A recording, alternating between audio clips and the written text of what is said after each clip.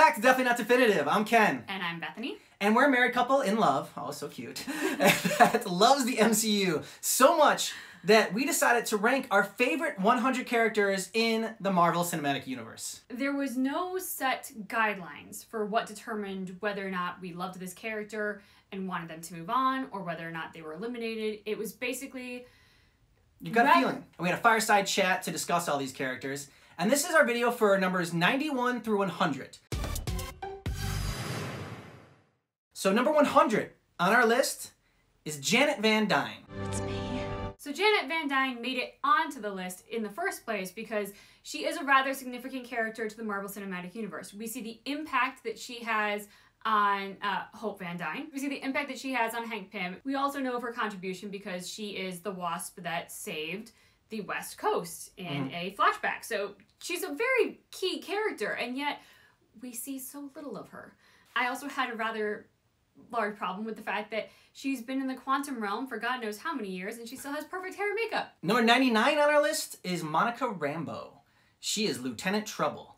And she's a cute kid, and her relationship with Carol Danvers is great, and it's cute and sweet, and you know it's endearing in that movie. But that's kind of where it ends with her. And she's another character I think is going to rise in our rankings because she's coming back in WandaVision, the grown-up version of Monica Rambeau. Number 98 on our list, and this one might be a shocker. It is the Red Skull. The reason that this one might be surprising is because the Red Skull is the antithesis of Captain America. Yeah. It's a very talked about villain. It's got a lot of hype behind it. The reason that it scored so low on our sheet was simply because it didn't deliver on the hype. They had a great actor in this role. I think there was a lot of potential there from all the history in the comic books, but when it came to actually portraying that on screen, it just fell flat and it fell short. Yeah, they did you wrong, Red Skull. Number 97 on our list is King T'Chaka. And he's on this list because his relationship with T'Challa in Black Panther, he is a very noble king, a wise king, but you know, he had some screw-ups along the way, and not bringing Killmonger to Wakanda after killing his father, which is his brother, which was T'Challa's brother, or T'Chaka's brother, I'm sorry. That's, you know, that's a big mess up, and you know, T'Challa acknowledges as much in the Black Panther movie. You are wrong to abandon him. I chose my people. I chose Wakanda. Our future depended on... You are wrong! All of you are wrong! Number 96, this is Darren Cross. I gotta say, Darren Cross was a successful villain for me. Yeah. I hated this guy. He was pathetic and slimy and evil and self-aggrandizing and selfish. I mean, the list goes on and on of all of his bad qualities, which make him a great villain. He also went after Cassie Lang, which, I'm sorry, anytime you bring someone's kids into it, like, you are next level awful. Number 95 on our list is sticking with the villains. Vulture from Spider-Man Homecoming. Michael Keaton, love him as an actor, and he did a great job in this role. And he's kind of almost a little bit of a relatable villain because he's trying to provide for his family, and you know, he was pushed out by the government, by the, you know, in Stark Industries. He had to turn to a life of crime to make a living for his family. But then again, he does drop a building on Peter Parker, who is a 16-year-old kid, you know, with enhanced powers, but still. He's a character I think will be on the rise in our rankings. If you saw the Morbius trailer, you can check out a trailer reaction for that.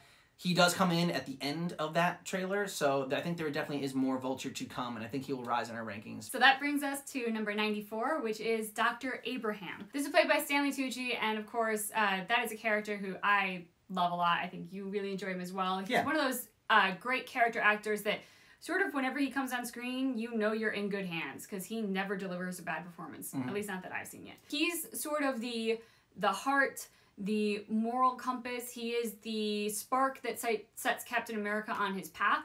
He sees the potential there when no one else does. This is why you were chosen. Because a strong man who has known power all his life may lose respect for that power, but a weak man knows the value of strength and knows compassion. Number 93, we're kind of sticking with doctors as well. This is Eric Selvig. He is in Thor and Thor the Dark World and Avengers. He's on this list because, you know, his relationship with Jane Foster, obviously, and his relationship with Thor, really in the first Thor is where we really fell in love with Eric Selvig. And then in the Avengers, he kind of becomes a mindless, you know, zombie to Loki, and then he's crazy in Thor the Dark World, and we don't really see him much outside of that. But in the first Thor, you know, he is the one that picks up Thor when he's down. You know, he's there for Thor when Thor needs him the most. Number 92 on our list is Surtur. He was Thor Ragnarok, and he's the devil with a tiara on his head. It's a crown. And that opening scene in Thor Ragnarok with between Thor and Surtur was really set the tone for the whole movie. And it was our favorite Thor movie. Yeah. I know a lot of people didn't like it because they thought it was too jokey.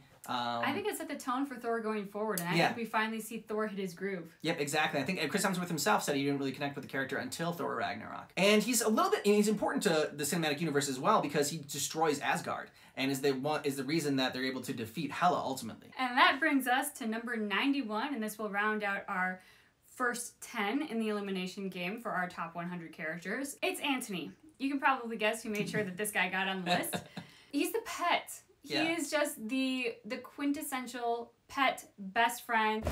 All right, Anthony, please don't drop me this time. Yes, he's an ant, but let's be honest, the qualities of a dog are really there. I mean, in terms of his loyalty to Scott Lang, his eagerness to help and to please his master. I just think that there was so much in this character that really gave us more understanding and empathy of Scott Lang. Yeah. It was really there to make us better like and understand Scott Lang and see the humanity within this comic book world. As well as to hate Darren Cross even more when he kills Antony. Oh, that is definitely there. All right, so thanks so much for checking out our video for the top 100 Marvel characters, number 91 through 100. And if you thought, you know, these characters should be higher or lower, maybe not on this list, let us know. Drop down in the comments below what you thought about these characters that we've covered so far. And please continue to join us as we go even further on our list. Next up is number 81 through 90. Also, everybody, just because it seems a little bit like there might be an elephant in the room, we don't want to not address that possibility. We're kind of living in some bizarre times right now. Yeah. The coronavirus is sweeping across not just our country, but the world. The government and the news reporters are throwing around scary words like pandemic. You might be seeing things in your own friends, families, colleagues, parents, coworkers, whatever that maybe make you a little bit nervous. So all we want to say is that when you are out there on social media or are talking with friends and perhaps exposing yourself to what the information is that is available, make sure that you're looking at the CDC and the World Health Organization for your facts. It's very important to know what's really going on because there's a lot of misinformation out there, especially on the internet. And let's remember that we're all in this together. Yes. And that, you know, that's the best part of humanity. And, you know, if you like using the Marvel Cinematic Universe, Thanos, when he wanted to wipe out humanity, and like Earth was the problem because we're fighters, and when we band together and, you know, stick together, there's nothing we can't accomplish. Be kind to one another out there, all right? Don't deck somebody over a roll of, you know, toilet paper out there, all right? As with all things in life, this too shall pass. Yeah. So just make sure that I think Ken gave a great message. Be kind to each other, look out for one another, and don't lose yourself, your goodness, to hysteria and panic, because there are facts.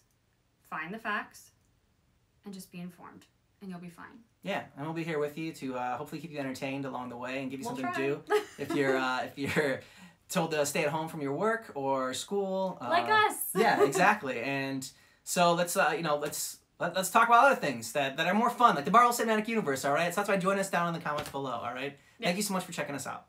Have a great day, everyone. Stay safe.